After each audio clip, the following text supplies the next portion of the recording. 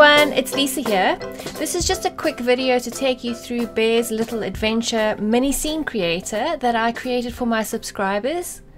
I'm just going to walk you through what you can expect from the mini scene creator and just take you through some of the things you can do to edit and customize a scene for yourself. So once you've downloaded the set, you'll see 3 folders.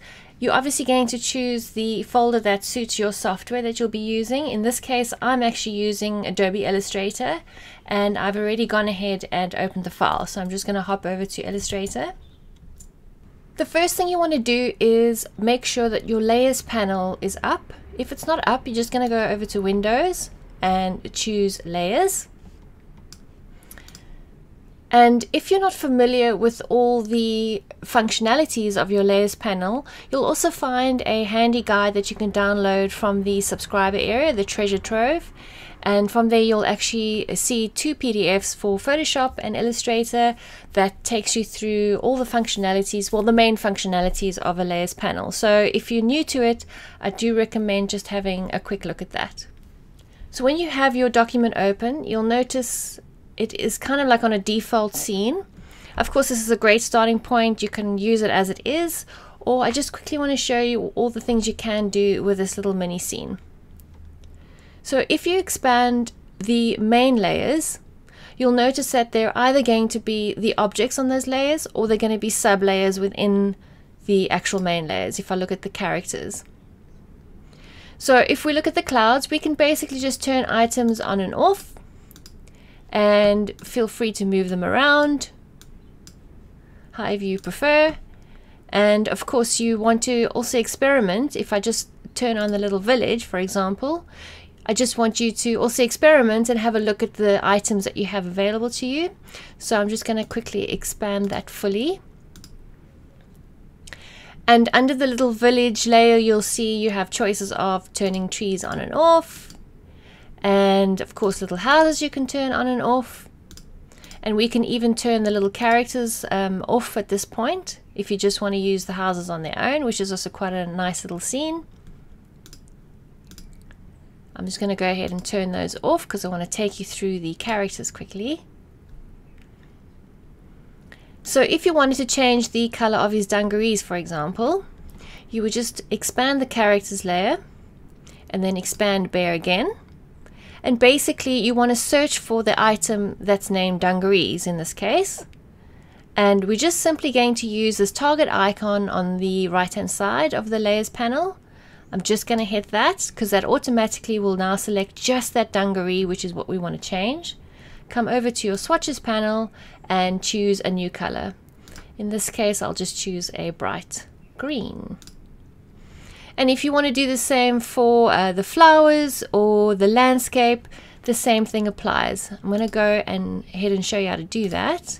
So I'm going to expand the landscape.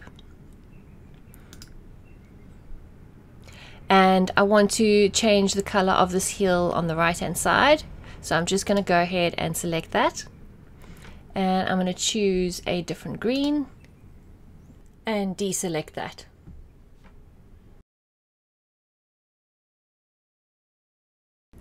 I've just hopped over to Photoshop to show you how you can change the color of an item. And in this case, I actually want to change the color of his parcel. So we need to go over to the characters layer, expand that, and then we need to expand Bear. And then we need to find the actual parcel layer, which is over here, and then just simply select it. Come down to your FX at the bottom of your layers panel, and we need to choose color overlay. It's going to use the previous color that you had selected, which in this case was brown, like a brownish color, which I don't want. So I'm just going to select that actual color, and the color picker comes up. I think I'm going to choose a blue. Yeah, that's quite cute actually. Something like that. And then hit OK, and OK again. And you'll see it automatically created an effect to the actual layer. If you don't want it anymore, you just simply turn that effect off and it will retain the old color that we had there previously. If you need a little help understanding your layers panel, again, as I mentioned, you can find a PDF downloadable in the treasure trove area for Photoshop. Otherwise, everything else is pretty much the same as I've shown you in Illustrator. The layers are in the same order and all the items are named the same. So basically you can follow the same steps I showed you in Illustrator to customize your scene. The other thing I wanted to show you are the plants that you have available to you for the scene creator. I'm going to turn off these little grass specks and these little pink flowers. And then just turn on the grass to the left and right. And then you'll notice there's little yellow flowers on top of the grass that you can turn off, no problem. I'm going to do the same over there. And maybe you want the white flowers on instead.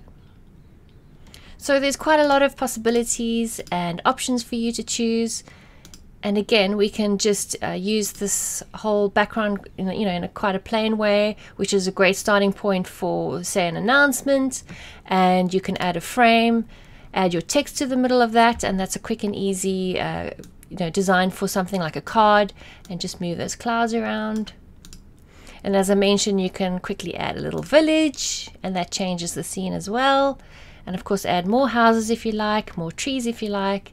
And don't forget to experiment with the little plants in the foreground, because that's also quite fun. And of course, we are able to turn the little bear off if we just want the dog, for example. And little dog can also be moved around. If you'd like to add additional items to your scene from either the individual elements that I included in the set, or from another pack that you've bought of mine, or from a different artist, that's pretty easy. We're just going to hop over to the individual elements on my desktop and just expand that. And in this case, I want to use the houses and frames document. So I'm just going to double click, and that's going to open up in Illustrator. And in this case, I want to use this little building over here. So I'm just going to select it and come over to Edit, Copy, or Command C on your keyboard. And then move over to my little scene. And at this point, you can decide if you want to paste it into the actual layer that you're working on, or if you want to create a new layer. So I'm going to go ahead and create a new layer and just use this little Create New Layer icon in my Layers panel. And just name that. I'm going to say New House, just so I know what's going on. Make sure we're on that actual layer, and you know that because it's been highlighted in your Layers panel. And then I'm going to come over to Edit, Paste, or Command V on your keyboard, and then just bring this little house into position. And probably rotate it a little bit. And that's it. As I mentioned, you can do that with any other item that you've bought from me or from any other artist.